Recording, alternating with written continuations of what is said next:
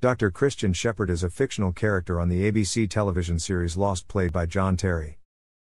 He is the father of lead characters Jack Shephard, who becomes the de facto leader of the survivors of Oceanic 815 after it crashes on an island, and Claire Littleton, another of the survivors on the island. Christian died of an alcohol-induced heart attack days before the flight, leading to much of his story being told through flashbacks. In the 4th season and 5th season he is again featured on the island several times, seemingly acting as a messenger for the leader of the others, Jacob.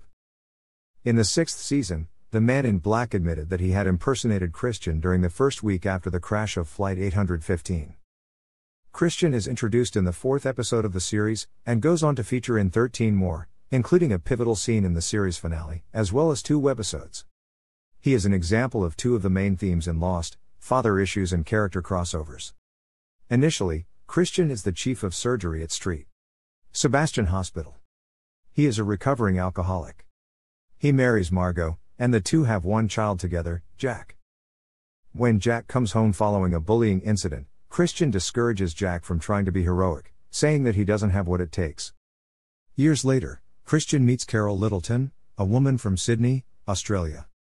The two have a brief relationship before she returned to her home country, and later she gives birth to Christian's daughter, Claire. Christian would often fly over to visit, supporting the two the best he could. Carol and her sister, Lindsay, do not approve of him juggling time between 2 families, which leads to Christian being told he is no longer allowed to visit. Jack grows up to be a doctor, working at the same hospital as Christian. Christian tries to coach Jack on his poor bedside manner, most notably when Sarah is brought in with severe injuries to her spine. He states that false hope is still hope. Jack and Sarah grow close and eventually marry. When he learns Carol has been in a car accident, Christian travels to Australia and pays for the medical treatment to keep her alive. While at the hospital, he introduces himself to Claire for the first time, much to Lindsay's resentment. Christian takes Claire out for coffee and tells her of his other family. Claire doesn't react well and walks out on him, so he returns to Los Angeles.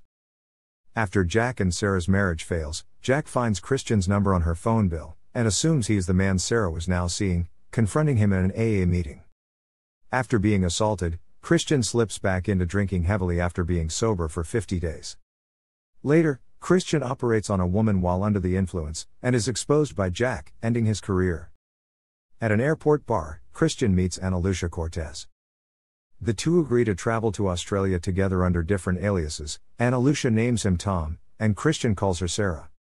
Once in Australia, Christian asks Ana Lucia to serve as his bodyguard. The two drive to Lindsay's house, where he angrily demanded to see his daughter. After almost becoming violent, Christian is restrained and driven away. He is dropped off outside a bar, where he meets James Sawyer Ford. The two drink together, when Christian admits his mistakes, and that he isn't able to call his son and apologize. Christian later suffers a severe heart attack and dies in an alley.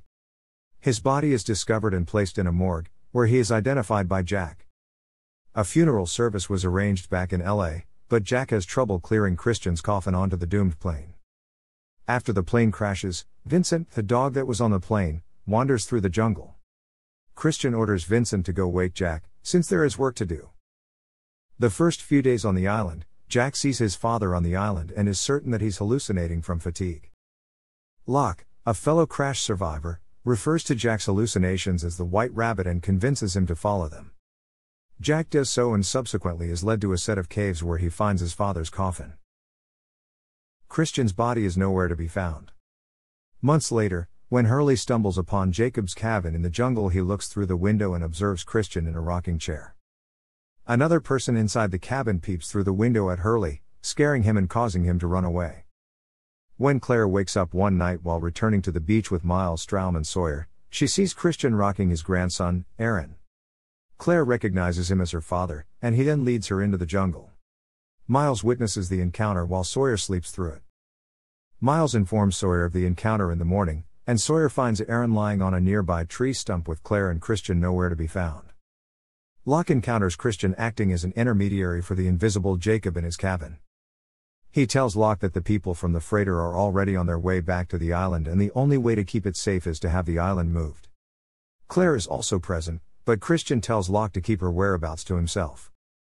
On the freighter, now fated to explode thanks to a fail-safe bomb Michael Dawson is keeping temporarily frozen, Christian appears to Michael moments before the C4 explodes.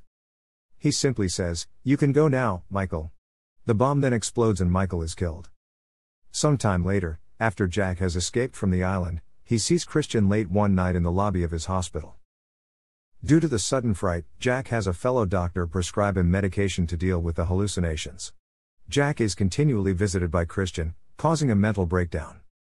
Meanwhile, on the island, Christian once again appears to Locke as he is attempting to reach the wheel that Ben used to move the island.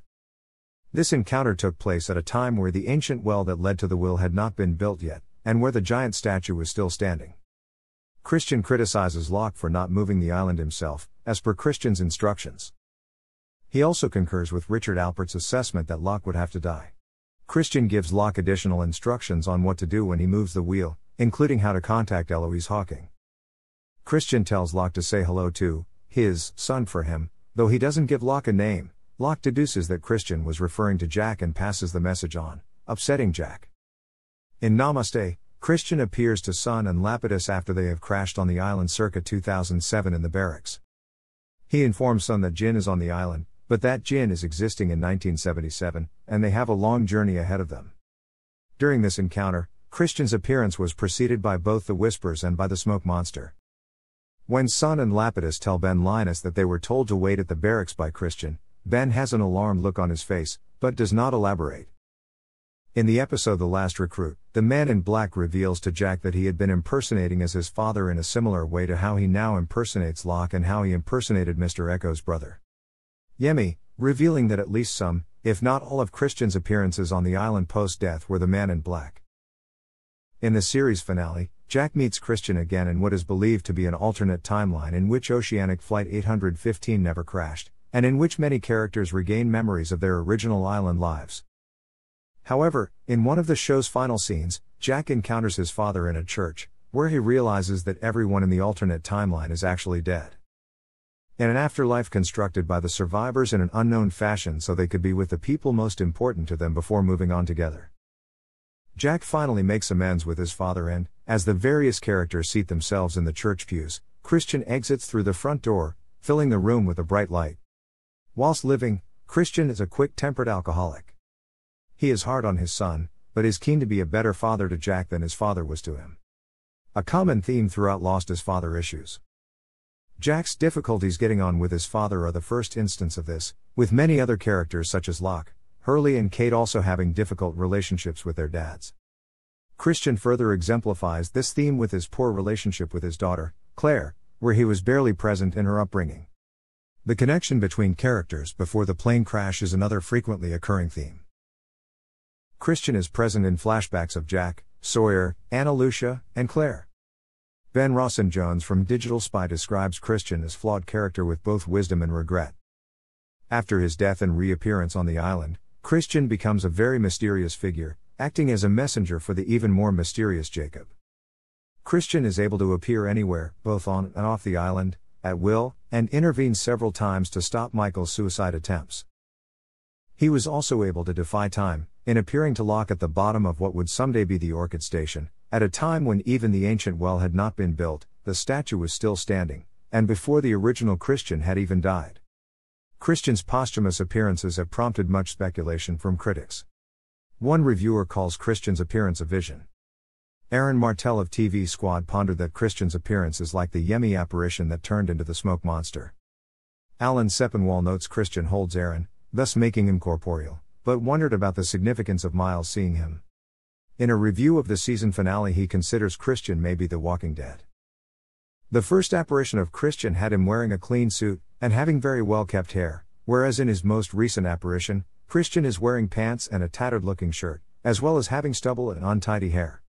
This could suggest that he is alive in some sense, though it is unclear. Oscar Dahl commented, "I still don't think that Jacob is Christian Shephard, sick, or anything like that." Entertainment Weekly's Jeff Jensen calls him Ghost Dad. Chris Carabot expect is, mystery will last until the final season. Lost producers Damon Lindelof and Carlton Cuse have confirmed Christian is dead, stating in terms of actually physically corporally in existence. He's dead. They have also described Christian as one of 3 characters that are considered undead, with Mr. Echo's brother Yemi and Kate's horse as the others. They elaborate that Yemi's post-death appearances are incarnations of the monster. American John Terry previously appeared in ER 24 in Las Vegas. His early appearances in Lost are mostly in flashbacks of various characters. He begins to feature more prominently on the island throughout the 4th season. Chris Carabot of IGN gave his highest rating, 9/10, to the webisode featuring Christian telling Vincent to wake Jack, describing it as a shocking new look at Christian Shephard, whereas Oscar Dahl from Buddy TV found the presence of a supposed-to-be-dead Christian confusing. Christian's first appearance in Jacob's Cabin gave Jeff Jensen of Entertainment Weekly the chills. Digital Spy's Ben Rawson-Jones described it as a pleasure when Christian returned in the second half of Season 4, adding John Terry is superb. Thanks for watching.